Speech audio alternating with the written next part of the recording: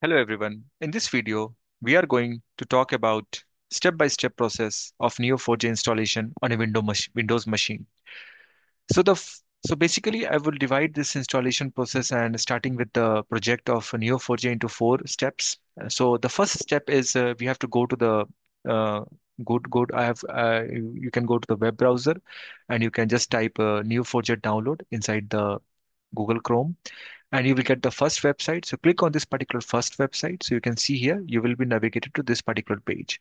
So where you can see there is a download button for the Neo4j on your desktop. So before installing the Neo4j, please check the system requirements that your machine, which on which you are going to install Neo4j, has the minimum hardware requirements as well as the software requirements. So now when you click on this particular button, download button, so what will happen? It is going to ask you about some details. So you need to provide all your details, like what's your name, last name, if you're working for a company, or if you have your own company. So all those details in detail, and you are using it for your company purpose or you're using it for your individual purpose.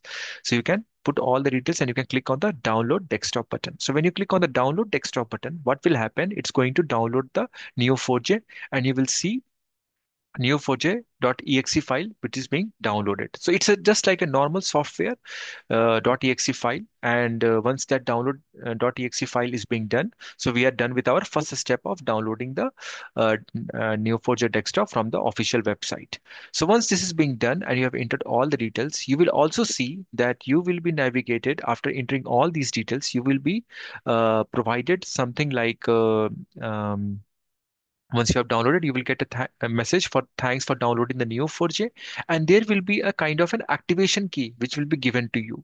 So please remember, just copy this activation key. You can copy it and you can put it inside a notepad or anything, or you can keep the browser open and you can just copy it and you can directly put it inside the software. I will tell you where this particular activation key will be required.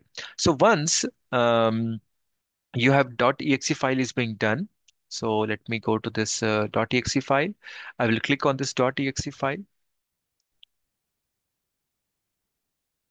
and let's wait. Um, it's going to show. Let me check.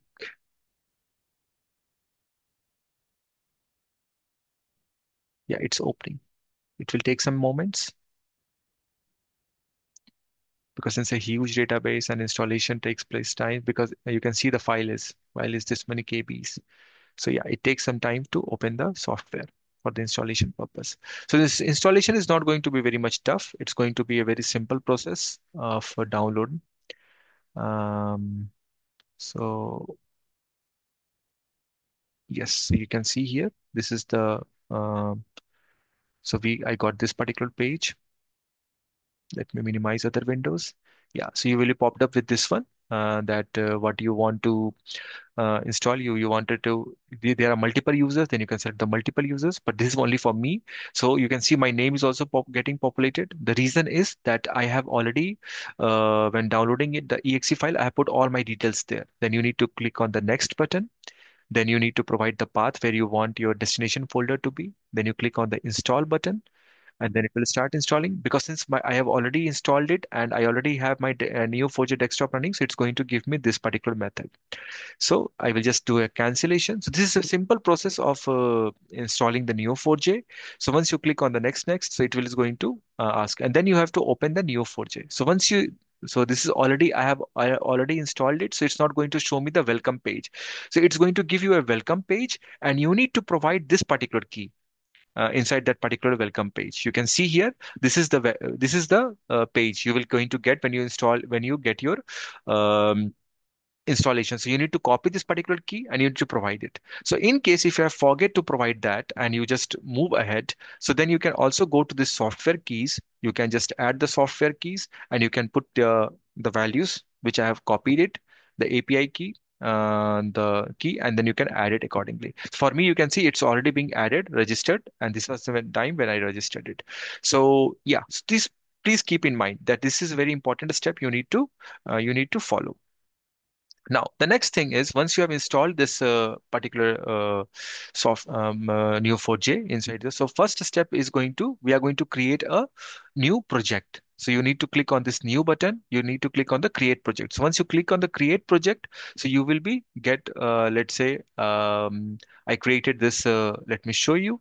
Let's say this is the project. So I will rename it as a uh, tutorial Neo4j. Just tutorial, I will going to give it tutorial, and I click on this one. So this is the project which is being created. So after creating this particular project inside that, so I need to add a database. So for adding a database, I need to click on this particular button and I need to select the local DBMS. So once I select the local DBMS, I'm going to use the graph DBMS. Password, you can provide it as per your convenient. So I'm going to provide some password. Please remember, use a good password. It should not be a weak password. And then I click on the create button. So when I click on the create button, you can see here the graph DBMS is getting initialized. So it's getting creating this graph DBMS. So this will take some 2-3 minutes of time. But after that, once this is being done, so then we will go with the next step of setting up the password of the database, and I think we have already set the database, and we have to just launch the database. So this is what is happening right now. So once this will start, so you can see the status of the DBMS will be as a running. So you see here, this is the database which we have created. It's been created, and now I need to click on the start button. So when I click on the start button, you can see here it's showing the status as starting.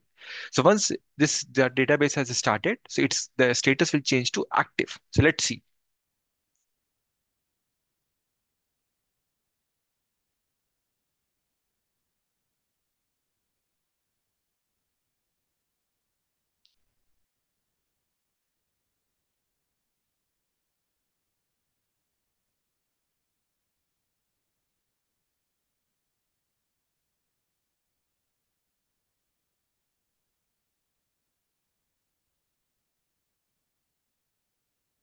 So it will take few minutes, and then after that, this database DBMS will start, and then we can start looking into the.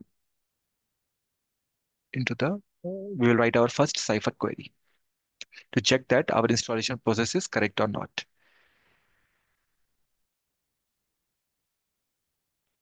So yeah. Let's wait. It's still in the starting process. Now you can see here the status has changed to active, which means the database has DB is being started.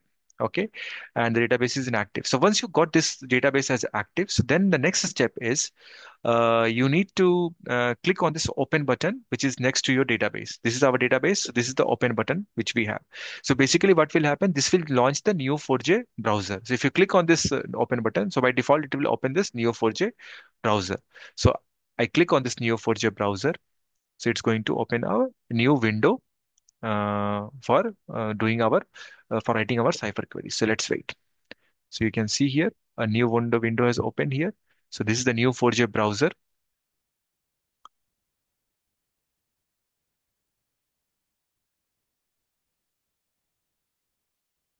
So this is how the new 4J browser looks like. So it is first because since we are starting with it, so they will provide some tutorials like how you can get started with new 4J browser, how you can put connect it with the live data, Cipher basics. What are the basic Cipher queries? Remember, this is a graph database, so we don't use the SQL queries. We use Cipher queries here.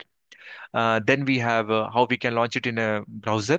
So first, let me put a simple Cipher query. So don't worry about Cipher queries. What are they? We are going to look into in detail about the different Cipher queries operation. And let me copy this one, and I will just try to run. So when I run, so there's nothing to, but the code has run. You can see here completed after 129 millisecond. And because since it's not connected to any particular database and database doesn't contain any records, it's an empty database, so we don't see any changes here. So yeah, so this is how, which shows that our installation is correct and our new 4J database is working in the desktop. So now once we have done this, okay, so which means that it's being successful installation. So this is one way of launching the Neo4j browser. Another way is you can just copy uh, and you can put inside this Neo4j browser, you can put this URL localhost 747 browser, and then click on the next. So you can see here when you do it for the first time, so it's going to ask for the username and Neo4j and the password, and then you need to click on the connect button. So once you click on the connect button, so it is going to connect you to the, you can see here it's got connected to this particular Neo4j. So there are two ways. One way is like if you want to work inside your system only, so then this way you can open up, which is by default. The other way is if you want to do a preference to open it inside a Google Chrome browser, then you can put it there, and you can also start working on the Cypher queries. So this is how the installation of Neo4j is this is what how we are going to install the Neo4j software. Now, please remember, if you have any questions regarding anything, please write down in the comment section. And thanks for watching the video.